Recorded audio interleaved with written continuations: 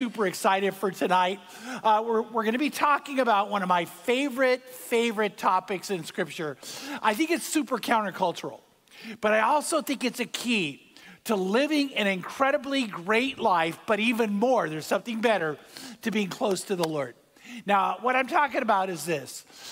There's a word in the Bible called gentleness or meekness, but again, it's a very misunderstood word, which I'll get to more in a minute. But there's an incredible connection to Jesus when you have that. And so what it really means, probably the main meaning of the word, not probably, the main meaning of the word is to be well-trained. To be well-trained. Now, think about this. I have a friend named Randy Miller. He is at one time one of the top animal trainers in all of Hollywood. And so he had these grizzly bears that he trained, lions that he trained, tigers. If you saw the original Gladiator, those are all his tigers that are in it. But the wild thing, they're super strong, super powerful, but they're super affectionate. And when he comes out, when they see Randy, they light up and they want to be around him. And here's why. Because when you are the master and the animal is well trained, there's an attachment to you. Anybody in here into horses? How many people are into horses? So you know that if you have a well-trained horse, what happens? That horse wants to be around you, right? And you have a connection to the horse. So Pam and I have 3 dogs, and one of the dogs is Zena. Zena is a Saint Berdoodle. She's half Saint Bernard, half giant poodle. She is super strong. We got her to run off wild animals, which last night she ran off a bear. The bears got afraid of her and took off. And so she's really strong, but she's super affectionate. But she also is like a puppy. She's a 3-year-old puppy at 100 pounds. Watch this. That's our animal trainer.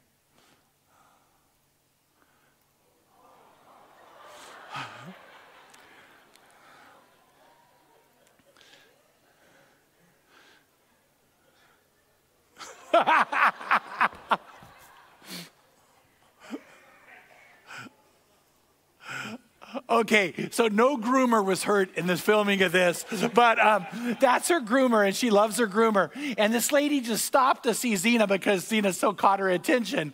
And you saw her just take her down the hill, and she's that strong. So we've been working to try to have her be more well-trained for her own good and ours. And so guess what? Zena's coming out right now, and you get a chance to see her. Hey, big girl. Hey, you can let her go. Oh, yeah, here we go. So she is just a great dog. She's coming along in her training. And so we're going to see how this goes tonight with distractions and stuff. So that's a little bit risky, but we'll see. Zena, come over here. Place, come here. Place. Zena. Oh, you got your leash. All right, sit down. There you go. Yeah, good girl. Zena, sit. Zena, watch me. Watch me. We're going to try to get a shot of this. Watch your eyes. Watch me. Watch me. Yes, there. Yeah, here's the treat. Go get one. Yeah. We'll see if she does it. We'll see. Come on, girl. Wrong way. All right. So that didn't work so well. Zena, come here. Come here. All right. Come on, sit. You're a good girl. You stay there. You stay there. Oh, my goodness, look what I got. Come. Yeah, sit down. Okay, good girl. All right, we'll try one more time just for fun. All right, come here, Zena. Zena. Oh, well. So she's getting it. She's getting it. Come here. There we go. All right. One more time. That's it. All right. And that's Zena anyway. So, yeah. So slowly but surely she's getting it. But the more she gets it, guess what? The more things she can do. Like she gets to do more and more and more.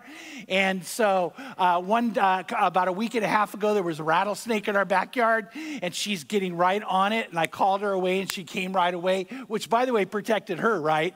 Because she thinks she could play with rattlesnakes. And so the whole idea behind this word is understanding that God wants us to be that way with him. But it's not a negative thing. It's a super positive one because the affection gets stronger. The connection goes deeper. And God wants you and I to experience that. And so we want to have that. So we're in a series on the fruits of the Holy Spirit. And whenever you have the Holy Spirit filling you and moving in you and in control, then what happens, these fruits emanate from you. And so there's really only one singular fruit, love, but there are 9 graces that come out of that, and gentleness is one of them. But let's look at the verse together again, Galatians 5:22-23. But if the fruit of the Spirit is love, joy, peace, patience, kindness, goodness, faithfulness, gentleness, which we're getting into tonight, self-control, against such things there is no law. So gentleness is not something you and I typically seek after. Let me give you an example. Charmin is considered gentle. How many of you want to be Charmin? Yeah. And you know what? The Smurfs are considered gentle. But I don't think there's a man in the room that says, my dream is to be a Smurf. But you know what is interesting is it becomes countercultural to everything we think about, but it gives us the most incredible life you could possibly experience. When you're under the control of the Spirit, when Jesus Christ is your master, and he loves you and guides you and directs you and trains you to do things you never could do before, and trains you to have a power you would never have outside of him, then you have the energy and strength harnessed in such a way that it becomes focused and it makes a bigger and bigger difference in lives. If you see a well-trained police dog, what happens? That dog can do things it never would have done had it not been trained, right? When you see a well-trained soldier, by the way, it's interesting, Mike, we call an officer and a gentleman. But that doesn't mean you're gentle, meaning meek or weak. It means you're well-trained, more harnessed, and ready to go. And so what God wants you to be is a gentleman or a gentle person who's well-trained, focused, and able to do better and better things. And here's what's so interesting about it. In the Beatitudes, Jesus said, if you're gentle, you'll actually take over the world. Gentle people will rule your world. So your particular world, you'll become the most powerful person in it. Not because you're seeking power and acclaim, but because you're focused and your strength is harnessed in that way. In Matthew 5:5, it says, blessed are the gentle, for they shall inherit the earth. Blessed are the gentle, for they shall inherit the earth. The word gentleness is a Greek word that means gentleness, humility, and meekness. But it means this. One definition is this: to not be overly impressed by your sense of self-importance. To not be overly impressed by one's sense of self-importance. In other words, I don't walk around feeling more important or more powerful or more prideful because I know who my master is. And I know he's in charge and he's in control. And I know he's directing me to act a certain way or to hold back on certain things. And it makes me better, it makes me stronger, but it doesn't make me more prideful. That's a sign of gentleness. Theological Dictionary of the New Testament says the best use of this word is in the taming of animals. The taming of animals. So Zena, the more I work with her, she's going to retain her strength, but we're going to be able to focus it in a better way. And so, you know what? It's going to be more fun to go on a walk with her when she's not dragging somebody down a hill they're sledding. But you know what I want you to think about is the whole idea. Think about this. If Zena is well-trained, what can I do? I can take her more places. When she's not well-trained, I can't. By the way, I've told this before. One of my favorite places to take her is Lake Arrowhead Village because people line up to pet her. Now, and I'm not using that term like loosely. I mean, I'll have a line of 6, 7, 8, 9 people lining up to pet her. But as long as she stays gentle, she can have moments like that. But if she's out of control, she can't. When you and I are gentle, Jesus can take us into situations and places where you're going to experience things you never experience outside of having him in control like that. So the word is about taming animals. Literally means, according to Socrates, strength under control. Again, it's not the idea of lack of strength. It's strength under control. And it's used of a war horse that is well trained. It's used of, get ready for this one, a gentle breeze in contrast to a howling wind. It's used of a fire in the fireplace rather than a mile from my house threatening to make us evacuate. That actually happened. So I'm the only one. Okay, all right. But gentle people will inherit the earth. They'll inherit the earth. So I want you to think about this. What's more powerful, a splintered board or a baseball bat? The baseball bat, right? Because it's been sanded down. It's harnessed so we can use its strength better. It might be the same piece of board, but because it's been molded by somebody and put in the hands of someone like Shohei Ohtani, who is not with the Angels anymore. Anyway, but you know what? Then you see incredible strength coming and the use of that bat being more amazing at that point. I would also say this. If Shohei Ohtani continues on the road he's on, how much more will his bat be worth? The bat, all you guys know baseball, right? It can become almost priceless. Does everybody agree? Yeah, but it's because it's in the hands of a master at that point. You will become more priceless and more priceless because you're in the hands of the Lord, and you'll actually inherit the earth. I have a friend who is, I haven't seen in a while, but he was a fellow youth pastor. We did youth ministry together, and then he shocked us all by leaving a very, very successful youth ministry position, and I took his place at a church called Ninth Avenue Christian Church, and his name's Mike Fields. And Mike, again, a good friend of mine, and his wife, Karen, good friend of ours. Mike said, you know what? I love being a youth pastor, but I've always had a heart's desire to be a police officer. And so he became a police officer for the city of Fullerton. The wild thing is this. Mike is super sharp. There's no doubt about it. But if anybody in my mind is gentle, it was Mike Fields. Now, Mike's strong. I mean, he was an incredibly strong, very expert marksman. But the thing about him was he was always in control. So I'm going to ask you a question. I bet you know the answer. If you're going into a firefight and you need a partner, do you want someone rash or in control? In control, without a doubt. So because of that, Mike kept getting promotion after promotion after promotion. And one time there was a shootout with an armed suspect they were very concerned about. And so Mike was the one who was sent to go around and sneak up on him because Mike wouldn't lose his cool.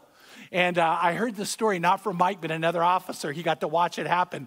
Mike gets right behind this guy, and he doesn't know Mike's coming. And Mike puts the gun up to his head and very calmly said, "You need to drop it or you're done." And the guy's freaking out, you know. But Mike stayed so calm so that he got his ultimate promotion, or honor anyway. When the Fullerton Police Department decided they needed a chaplain, the higher-ups were meeting together, and they said, why do we hire somebody from the outside? We have Mike Fields. We have Mike Fields. So Mike remained a police officer, but they gave him that cross to wear as a chaplain, and they honored his Christian commitment, and he was free to talk about Jesus all he wanted. He inherited the earth, yeah. So what I'm trying to say is that's how you end up getting promotions and promoted by God, because you're under his control. And the meek inherit the earth. The gentle inherit the earth. By the way, you inherit a better marriage. You inherit a better workplace. You inherit a better ministry, better friendships, because you're not rash. You're not brash. You're not out of control. You're under the control of the Holy Spirit. And God moves in you because Jesus is your master. And God wants you to be gentle and under his control. In Galatians 5, again, it says the fruit of the Spirit is love, joy, peace, patience, goodness, faithfulness, but gentleness and self-control. And it says when that happens, there's no need for law at that point. Let me go back to my dog, Xena. When she is incredibly under control, you know what I could do? I can let her out in the front yard with no leash. There's no need to leash her. Why? Because she's under control. I could take her on walks without a leash, off leash. Why? Because she's under control. I can put her in situations where, she can have extra fun because she's under control. And here's the thing, when you're under God's control, there's no need for God to have to rein you in. Why? Because he can unleash you to do great things. And we need to understand that. So when we walk by the Spirit, then we're going to bear the fruits of the Spirit. And when we're gentle and under the control of God, then what happens is goodness and self-control also takes hold of us. And when we're under God's control, and then here's what happens. We will be gentle and be at our best. Now, I want you to think about this. You will be at your best. You'll live the best life. You'll experience the best things. The most amazing promises of God will be yours when you're under his control. And you and I need this. You need this when you're driving down the freeway or in a crowded mall so you don't just run people over. A mom needs this when she's had a hard day at work and comes home to her 2- and 4-year-olds who start acting like 2- and 4-year-olds. Okay, come on. That's good. A man needs it when the umpire at his son's Little League game makes a bad call. A lot of men need it then. Yeah, so what I'm trying to say is gentleness is going to cause us to experience life at its best. Life at its best and you being your best, and will keep you from becoming your own worst enemy. See, too often, I know I can be my own worst enemy. How many in here can be your own worst enemy? Yeah. And those of you who didn't raise your hand, man, you're your own worst enemy at this point. Because you know what? We can be. But when you're going to have gentleness in your life, you're never going to be your own worst enemy. You're going to be like your own best friend. And you'll be like Jesus. Jesus was gentle. Strongest man who ever walked the planet was Jesus. I want you to know that. Sometimes the way they portray him in movies or paintings or whatever, he looks like he looks wimpy. But you know what? He couldn't be a carpenter and be wimpy. You couldn't take the beating he took and carry the cross as far as he did and be wimpy. Yeah, there's no way. He, without a doubt, was the strongest man who ever lived. And he was gentle. Matthew 12:18 says, "Behold my servant," talking about Jesus, "whom I have chosen, my beloved in whom my soul is well pleased. I will put my spirit upon him. He shall proclaim justice to the Gentiles." And notice now the gentleness becomes defined. He will not quarrel, nor cry out, nor will anyone hear his voice in the streets. In other words, he doesn't have a need to raise his voice. He doesn't have a need to talk over anybody. Do you know why? Because he has that kind of strength. He has that kind of strength. It says, and this is a part I love, it says, "A battered reed he will not break off, and a smoldering wick he will not put out, until he leads justice to victory, and his name the Gentiles will hope." Pam one time was given this really cool Easter lily gift, and she was so excited about it. It had a beautiful lily on the top with the long stem on it, and it was in a place I didn't want it to be. By the way, it was in a place that Pam wanted it to be. So I waited till she wasn't around. And I picked it up and turned, and it hit something. What do you think happened? Oh, yeah, right away. It just flopped. And I thought, oh my gosh, if it was Jesus, he could talk it back to life. But I just had to apologize. But it says even a bruised reed won't be broken because he's that gentle. He's able to coax it back to life. So here's the point I want to make, is when you're like a smoldering wick and you feel like your fire's about to be extinguished and you're not sure you can't go on, Jesus gently comes to you and fans the flame in your heart to have it burn bright again. That's what he does. He doesn't come. If he treated you roughly, you'd be extinguished like that. He would never do that to you. If you're a bruised reed that's about to think it's over, there's no hope, Jesus can coax you back to life and strength and beauty and experiencing the best things because he's gentle. And then he wants you and I to be that way. He wants you and I to be that way with other people. With a teenager who's a little out of control, can we come in gently, course correct them? Not just let them off, the strength under control. But we don't come and berate them and badger them and say things that later on are echoing in their mind, making them feel like failures and worthless. Man, by the way, does that get anybody anywhere? The answer is no, never, right? And so when you're in the midst of helping somebody, you want to say honest, truthful, strong, loving, caring, gentle things. That's what we need to do. And so Jesus was gentle with the woman caught in adultery. Do you know, remember what happened? Is Jesus, he said, whoever has no sin, let him cast the first stone. And it says everybody who was about to stone her for being caught in the very act of adultery, they drop their stones and leave. By the way, I don't want you to miss this. Jesus is left alone with her. Where's Peter? Where's James? Where's John? Where's the rest of the apostles? They probably picked up stones too. They probably thought, all right, we're going to start taking this area. Oh. And Jesus said, whoever doesn't have sin, cast the first stone. And they had to drop their stones and walk away too. And then Jesus looked at her and said, where are your accusers? And she said, there's none, Lord. And you know what Jesus didn't do? He didn't pick up a rock and said, well, this isn't your day. I don't have any sin, you know.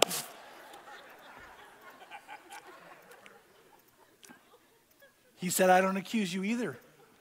He was gentle with her. Jesus was gentle with the woman who had the issue of blood and for 12 years was isolated. And Craig talked about that. And you know what? Is he wanted to love on her. Sawyer's going to be talking about her later.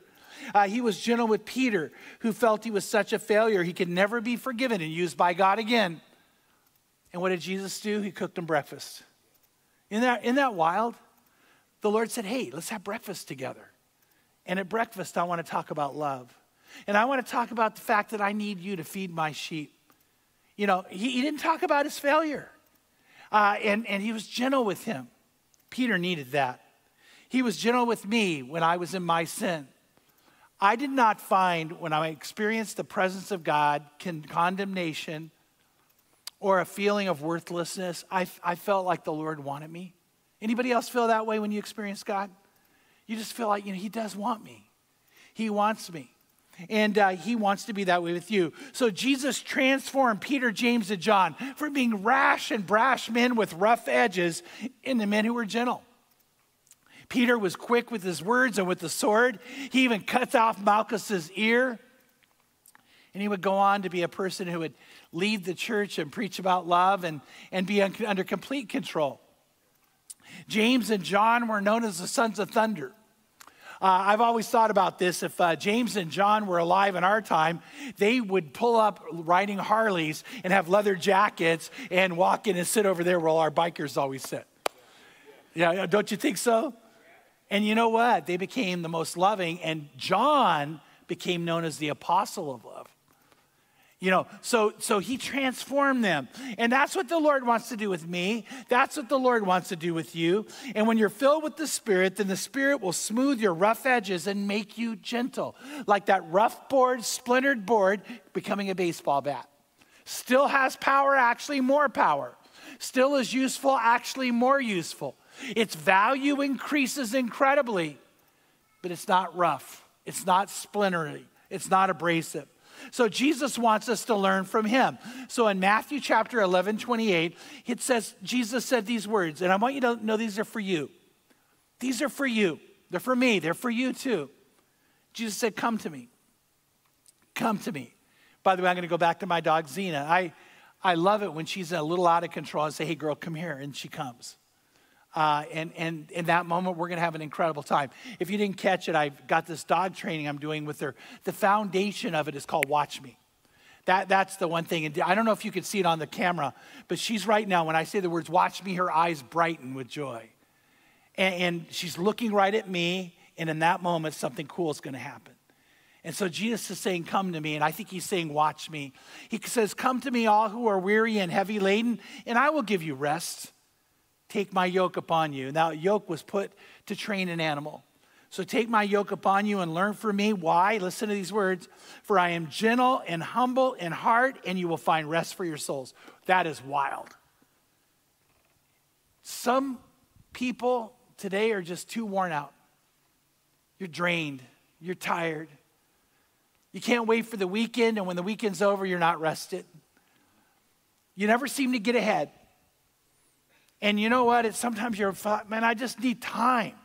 I need rest.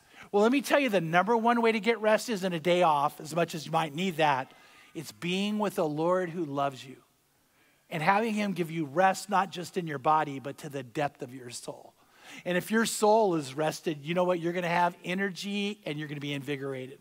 And that's what he says. You'll find rest for your souls. And he goes, for my yoke, my training is easy and my burden is light. My training is easy and my burden is light. And maybe I'm overusing Zena, but I can tell you this. The minute the bag of treats comes out, she goes crazy with joy because we're going to have fun. The training's going to be fun. The only other time she gets more excited is when she sees her leash. And so if she could get her mouth on the leash, she'll bring it to me. You know, she'll bring it and just want me to do something with her. She wants to be trained. Why? She loves it. How many of you guys got animals that want to be trained? Yeah, it's just, isn't it cool how that happens? And so we want to be that way with the Lord. We want to be that way with the Lord. So we need to have that happen to us. We need to be under Jesus' training. We need the Holy Spirit molding us and guiding us. And this is what life is to be like when you're born again. When you're born again as a Christian, this is what life to be like, and even more. This is what you're destined for. To be like Jesus. And what did Jesus say? I'm gentle. I'm gentle, and I want you to be like me. Romans 8:28-30 says this, we know that God causes all things to work together for good to those who love God and to those who are called according to his purpose. For those whom he foreknew. By the way, what that means is this, before you ever were born or conceived even, he knew you. He knew you. He actually knew you. And this might surprise some of you, he likes you. He actually likes you a lot. And he knew you. But for those whom he foreknew, he also predestined. But he did predestine something, that to become conformed to the image of his son. The predestination every single person has, everybody has, is we be conformed to the image of Jesus, which means in big part, we would be gentle under God's control.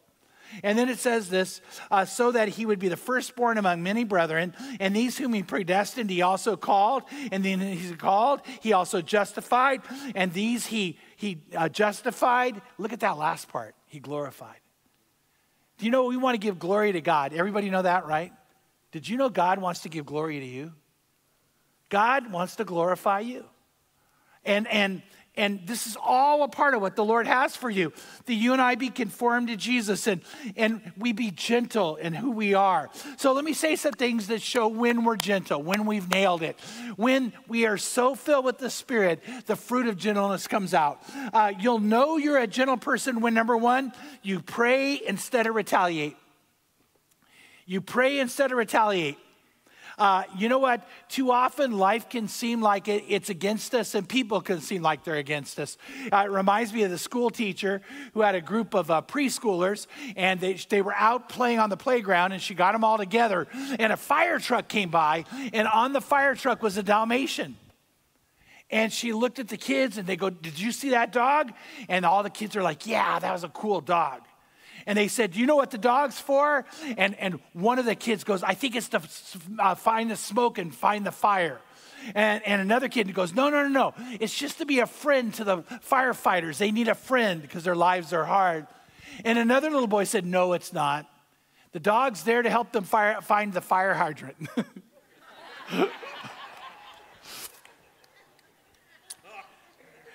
Not to be gross, but do you ever feel like you're the fire hydrant and there's a lot of dogs coming? Yeah, so here's the point I want to make is, in those kind of moments, do we pray instead of retaliate? Do we pray instead of retaliate? You know, are we brash and rash? Or are we calm and caring? And are we able to step back from what's happening and look to see what's really going on? Because gentle people do that. And when we're in control of the Holy Spirit, then here's what I want you to know. We start with prayer. And I think that you would agree with this. Let's see if you do. I think it's really hard to lash out to somebody you're praying for. When I stop myself and say, wait a minute, I want to be under control of the Lord. I want to be gentle. I want to pray for my person. Maybe you're being my enemy. It's really hard to lash out when I'm praying genuinely for you and praying the best for you and praying that God's will would be done in your life and praying you'd be the best person you could be. It's hard to lash out after that. It's hard to lash out during that. In Matthew 5:43-45, Jesus said this, "You have heard that it was said you shall love your neighbor and hate your enemy." By the way, I know that we try here and we actually do a pretty good job of not getting political, but man, we got to quit hating people because of their political party. Yeah, we just can't do that. He said, "I don't want you to hate your enemy." He goes on to say, "But I say to you, love your enemies and pray for those who persecute you, so you may be sons of your Father who's in heaven. For he causes his sun to rise on the evil and the good, and sends his rain on the righteous and the unrighteous." So you and I are called by God to pray instead of retaliate. And prayer does change us. I wish I could tell you it would change them. When someone's hard to get along with, some's even mean to you, some's reviling towards you, or they are genuinely an enemy, and you start praying for them, you're going to find you changing. You're not always going to find them changing. I want to tell you, I really tried to practice this. And there's been times when I'm in a situation. One time went to pray at the Crossroads City Council, and I had to slip out to go to another appointment. And this guy came running out, screaming at me, Pastor Chuck, you're the worst person in the city of Corona. And he's screaming and yelling and cussing at me.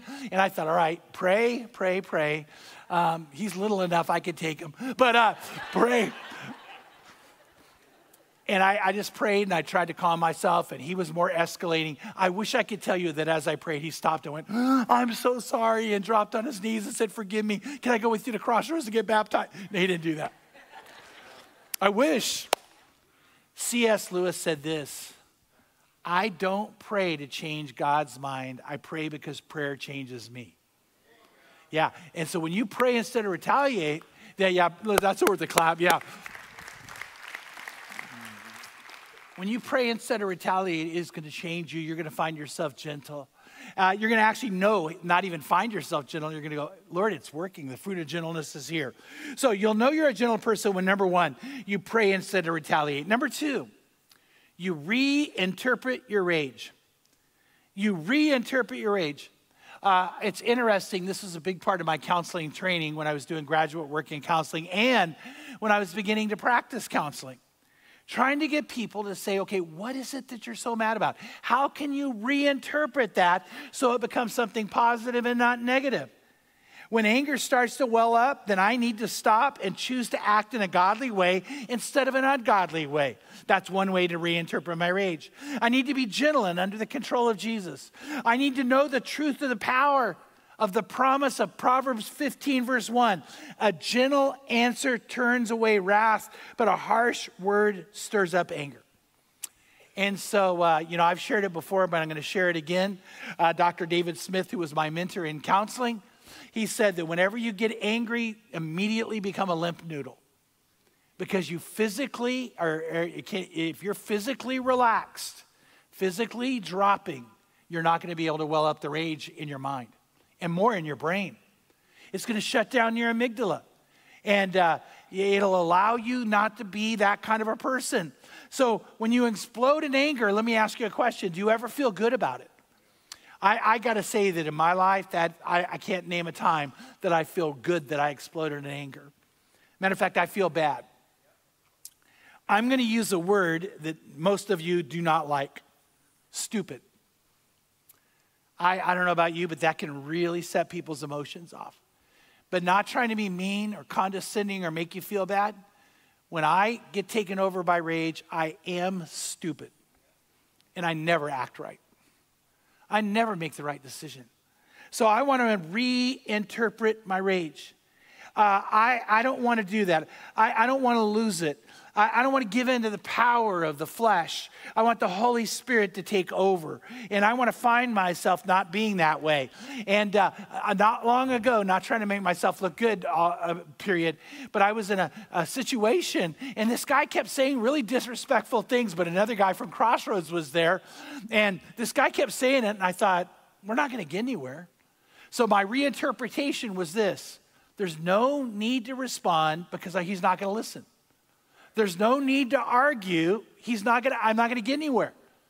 We happened to be eating a lunch, and he's going at me, and I just kept thinking, man, these chips are good. And I wasn't just totally tuning him out. I waited for a moment to take a shot and see, not a shot, but just to make it, and not a shot. Okay.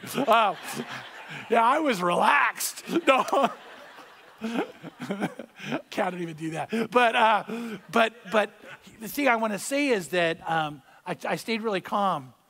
And when it was all over, I felt good. And I'm not happy about what he said or some of the ways he acted, but I did pray for him. I didn't retaliate. I reinterpreted what was happening.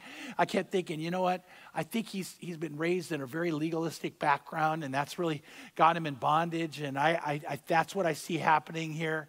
Not even, I don't think he's against me. I think he's just having a hard time with the Christianity of freedom, which, by the way, the Bible says it's for freedom that Christ set you free. And so I was able to do the reinterpretation. But as we're walking out, this other guy from Crossroads putting his arm on him, he said, man, I'm proud you're my pastor. I'm really proud you're my pastor. You did it. Man, you know, you represented Jesus in our church well. And I had his respect. Let me say this. When you don't lose your cool, your kids will respect you more. You know, sometimes you think, I got a disrespectful child. Don't let them get you to lose your cool, because you're not going to gain their respect. And so you need to stay in control. I want you to think about how the New Living Translation translates Galatians 5:19-21, which is that section where the fruit of the Spirit is found, but it's right above it. It says, when you follow the desires of your sinful nature, the results are very clear.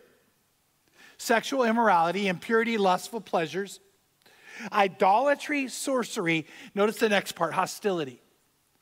Quarreling. Remember, Jesus didn't quarrel. Jealousy, outbursts of anger, selfish ambition, dissension and division, envy, drunkenness, wild parties, and other such things, sins like these.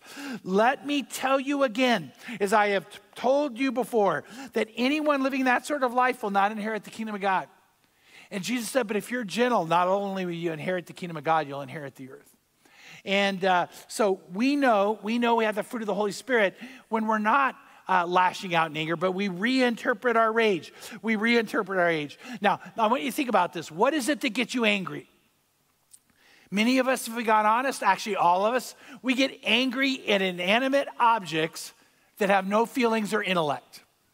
You know that? You get angry at stoplights that won't change. What's wrong with that stupid light?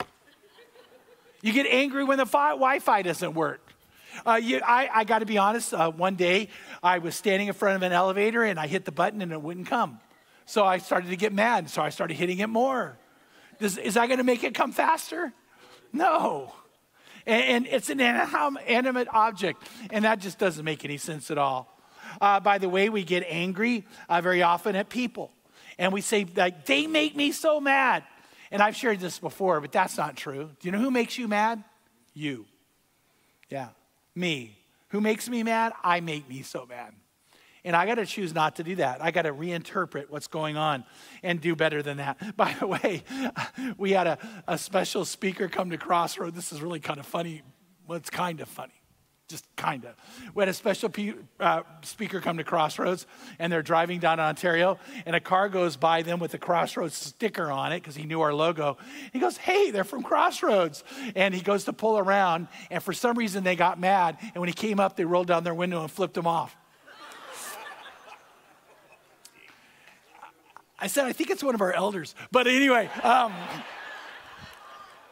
I said that. I mean, why not at that point? So, but it's our choice whether we get mad or not. This guy came in laughing. He didn't get mad. He thought it was the funniest thing ever. Okay. All right. You'll know you're a gentle person when you pray instead of retaliate. You reinterpret your rage. You release grudges. You're a forgiving person. God smoothed me out by helping me release grudges quickly. Not hang on to them. Not let bitterness have a chance to be in my heart. When I get mad, I have three choices. I can repress it, express it, or I can confess it. What does that mean to confess it? Say, Lord, I'm really starting to get angry. Lord, I'm starting to struggle with this, and I need you. You're the master. I'm your servant. I'm yours. I need to act in this way that you want me to. You know what? If you're gentle, you're not going to hang on to a grudge. You're not going to let yourself stew in it. You're going to forgive and forge ahead. Forgive and forge ahead. Ephesians 4:2-3 says, always be humble and gentle. Be patient with each other, making allowance for each other's faults because of your love. Now, did you catch that last part? Making allowance for each other's faults. You know, I've always said this, that there's no perfect church. And every time someone says, well, I'm leaving the church because, man, I don't know if the people at Crossroads, if they're for real, I'm like, well, don't go to a perfect church. You'll mess it up.